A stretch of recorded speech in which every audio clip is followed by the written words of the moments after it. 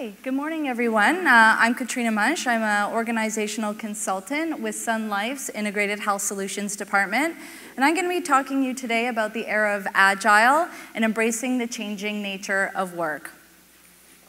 So with the advent of new technologies, with remote and flexible working environments, the very nature of work is changing, and so are employees' expectations. So today I'm going to be talking to you about Agile Workspaces, which is the physical workspace, not to be confused with Agile Workflow, which we're hearing a lot about, which is an iterative form of project delivery.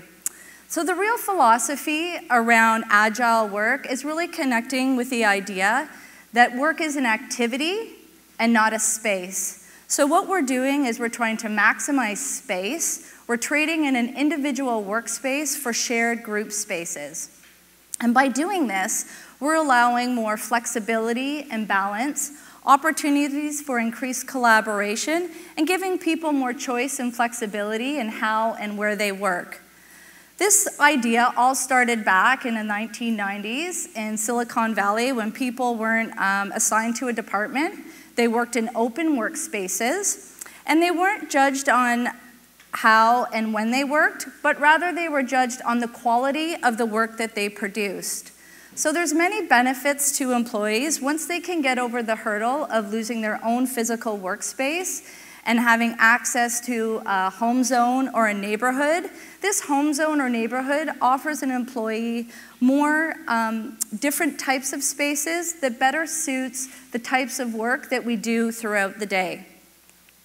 So when we think of what those spaces are in the day, there's opportunity for collaboration spaces, so where employees gather to work together in an open space.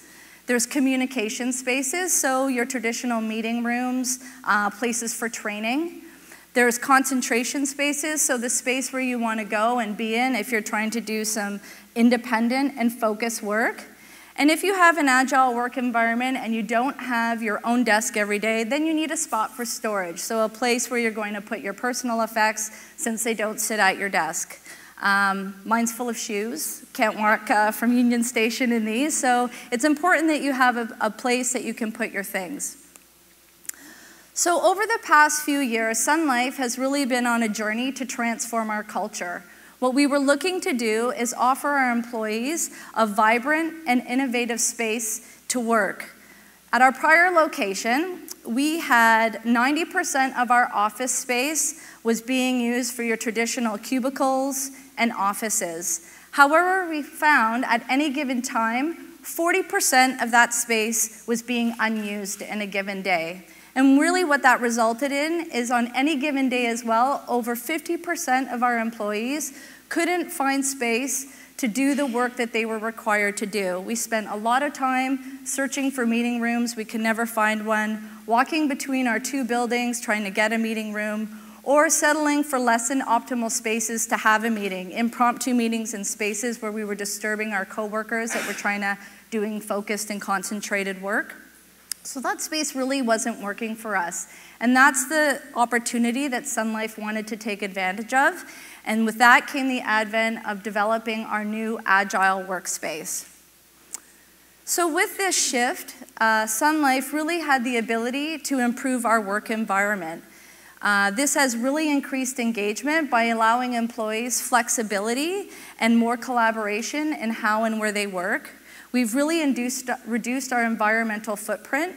So if you think that we're optimizing our space now when much of our space was unused, our new global headquarters also is targeting a LEED Platinum certification, which means our office tower will use 50% less energy than a traditional office tower, as well as the positive financial impact. So if you think of downtown real estate costs, and we had 40% of our space unused, now we are maximizing our space.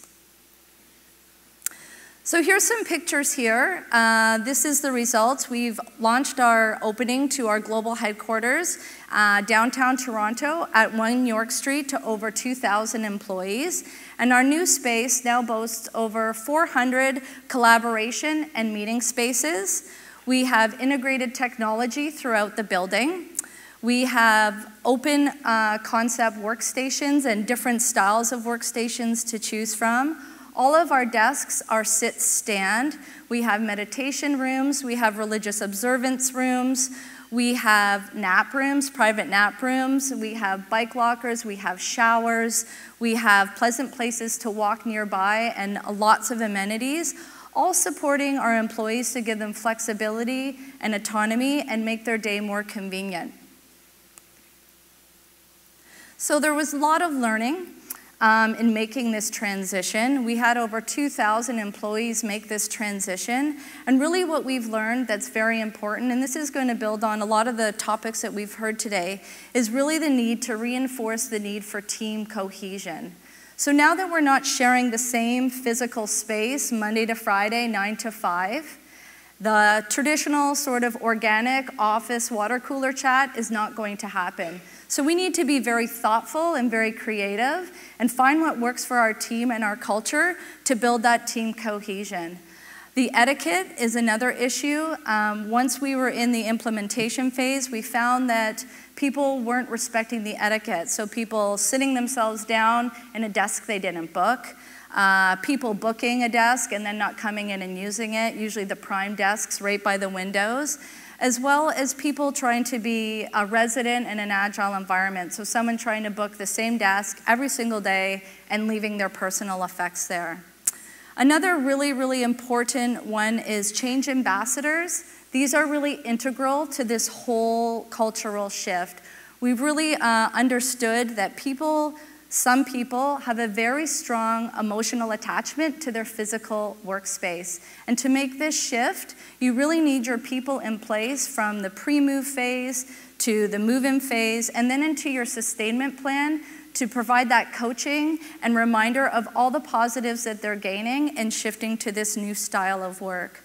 Some of the obvious constructive feedback obviously would have been noise, now that we're in a more open concept workstation, and the setup and takedown time. Those things have died down. With respect to the noise, people now are more comfortable in understanding how they work. So if they need to go into a concentration space because they're working on their own, then they can do that. They can go to a different area, book a different desk, and that accounts for that.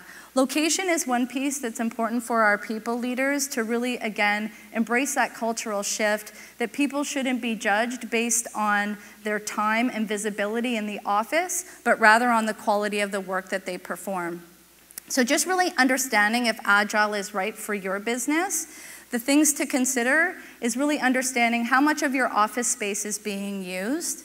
Another important thing is your organization ready to make a cultural shift? Is your senior leadership wanting to move towards having increased collaboration and innovation, which is really a trend in our industry when we think about the fast-paced, globalized economy that we're in?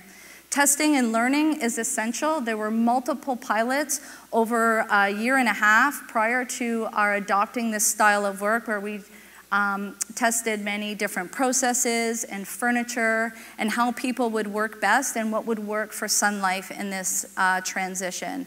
Obviously, security and privacy has to be considered, and who needs to be agile. So if you move into shifting your workspace, not everybody needs to be agile at the beginning. There may even be something that you think of like a health concern, somebody with a nut allergy. They can't have a shared space. Or if you have people that have special equipment needs, like your desktop publishers, et cetera, that may not be suitable for them.